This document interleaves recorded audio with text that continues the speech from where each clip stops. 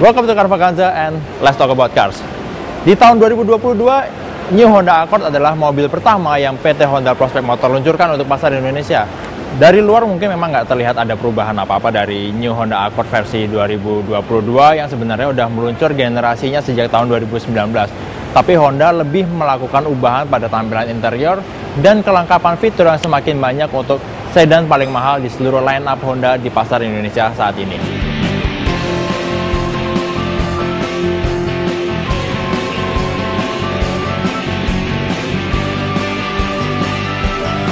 Ya, tapi kalau bicara soal desain eksterior dari New Honda Accord ini, kita bisa lihat ini desain atau gaya bahasa desain terbaru yang Honda terapkan dan sudah diterjemahkan juga untuk ke model-model lain seperti di Civic, kemudian all-new BR-V.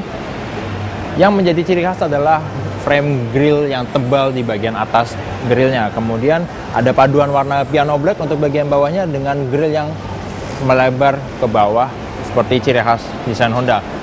Lampunya udah sepenuhnya LED dan ada mesin 1500 cc turbo VTEC untuk mobil ini yang dipakai juga seperti di model-model seperti CR-V Turbo dan All New Civic RS. Sementara untuk kalau bagian sampingnya, desain velgnya masih mempertahankan desain seperti versi sebelumnya, yaitu alloy two-tone dengan desain palang 5 yang ada permainan warna chrome, bukan chrome sebenarnya, ini adalah aluminium brush dan warna metal grey di bagian dalamnya. Dan yang menjadi ciri khas sedan Honda di beberapa tahun belakangan adalah bentuk atapnya yang benar-benar slick, landai, dan nggak ada patahan kasar antara atap bagian belakang dan bagian bagasinya. Ya, sebenarnya bisa dibilang nggak ada perubahan sama sekali untuk eksterior New Honda Accord meskipun mengalami ubahan di tahun 2022 ini. Yaudah, sekarang kita langsung lihat ubahan utama dari mobil ini yang ada di interiornya. Nah, dari interior New Honda Accord ini langsung kelihatan kalau perubahannya adalah permainan warna di trim seluruh kabinnya. Mulai dari jok, kemudian dashboard yang sekarang berubah warnanya menjadi warna hitam yang disebut oleh Honda New Black Interior. Semuanya udah berlapis kulit untuk joknya. Kemudian di sini ada masih material plastik dan di sini juga masih sama. Dan yang membuat tampilan interiornya itu nggak terlalu mencolok dibandingkan versi sebelumnya yang berwarna beige adalah ornamen seperti wood panel di dashboard ini yang warnanya jadi tersamar dengan trim warna hitamnya. Warna coklatnya ini jadi nggak terlalu muncul karena warna gelapnya itu jadi kayak ngebaur, blending. Tapi untungnya Honda masih memberikan list aluminium brush atau silver di antara lapisan dashboard sama wood panelnya. Kemudian ada di kisi-kisi AC juga.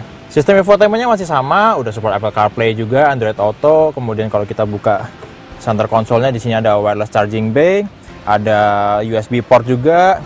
Di konsol tengah juga sama, interiornya pakai trim warna hitam.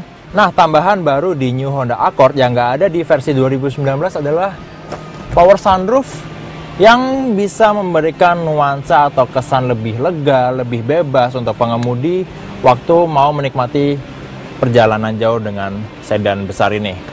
Nah, fitur baru lain untuk interior New Honda Accord adalah sekarang semua tombol power window-nya udah bisa auto up and down, bukan hanya untuk ke pintu pengemudi tapi ke 4 jendela di bagian mobil ini. Jadi dengan satu kali tekan, semua jendelanya bisa naik turun secara otomatis tanpa harus ditahan lama. Nah, jadi sekarang naik Honda Accord bisa lebih praktis kan untuk jangkau atau ngoperasiin fitur-fiturnya. Pembaruan atau update lain dari interior New Honda Accord adalah New LED interior light. Jadi seluruh lampu di interior Honda Accord ini udah pakai LED, nggak lagi warna coklat atau kuning, tapi warna putih yang lebih terang juga, lebih nyaman untuk baca. Mungkin kalau kita mau nyari tiket parkir, mau nyari kartu buat bayar parkir, nyari uang receh, mungkin kita bisa lebih jelas nyarinya dengan pencahayaan yang lebih baik. Nggak cuma di baris ke depan, lampu LED juga diterapkan untuk map light di kursi baris kedua. Kayak apa bedanya? Ya udah, langsung kita lihat aja ke belakang.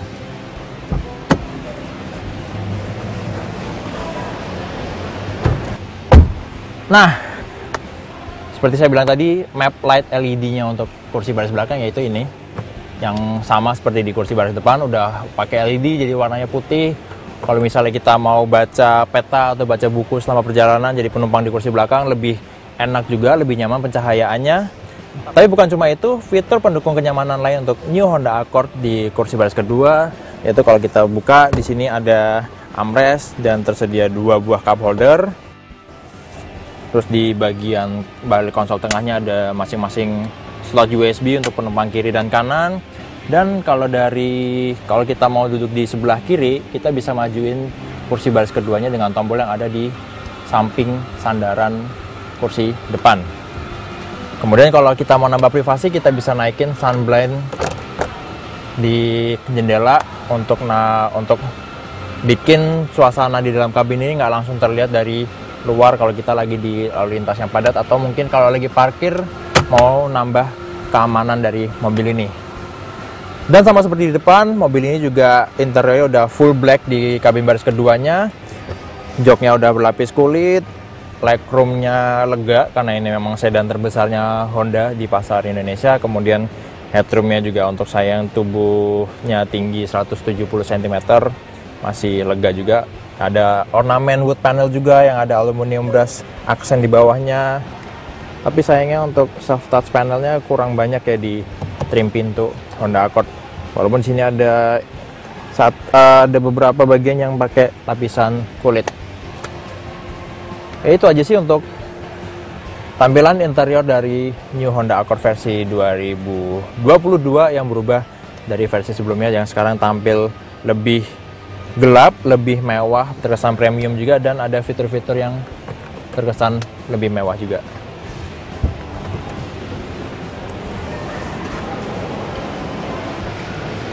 Nah, seperti saya bilang tadi, untuk eksterior dari New Honda Accord ini nggak mengalami perubahan, tapi Honda Accord generasi terbaru ini punya desain yang gampang dikenal, jadi punya ciri khas yaitu bentuk lampu belakangnya seperti huruf C atau yang orang bilang seperti tapit kepiting. Kemudian di sini permainan satu warnanya bikin tampilannya lebih lebih clean, lebih mewah juga. Kemudian cat warna putihnya ini ada aksen seperti efek mutiaranya. Bagasinya ini salah satu bagasi untuk kapasitas yang terbesar di kelas Honda Accord, yang lawannya itu adalah Toyota Camry, kemudian ada Mazda 6, dan mungkin kalau Nissan masih memasarkan itu ada Nissan Teana. Nah, tapi bukan cuma itu aja keunggulan dari New Honda Accord, karena Honda Accord di Indonesia merupakan model pertama yang udah dilengkapi rangkaian teknologi keselamatan canggih yang terkemas dalam nama Honda Sensing. Apa aja fitur-fiturnya bisa lihat daftarnya di bawah sini, yang kurang lebih mirip dengan apa yang udah Honda Sensing tawarkan di model-model seperti New CR-V, kemudian All New BR-V. Jangan lupa juga Honda Sensing juga udah tersedia di All New Honda Civic RS. Nah, jadi itu dia perubahan New Honda Accord versi tahun 2022 yang bukan hanya tampilannya menjadi mewah, tapi fiturnya juga menjadi lebih canggih untuk menambah kesan premium dari sedan termahal dari lineup Honda di Indonesia saat ini.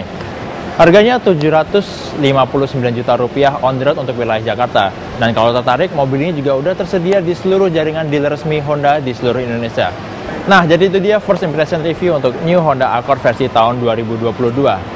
Terima kasih udah nonton video ini. Kalau suka video ini, silahkan klik like and share. Kalau ada yang ingin disampaikan atau ditanyakan, langsung tulis di kolom komen. Dan yang terpenting, jangan lupa subscribe ke channel Carvaganza dan nyalakan notifikasinya.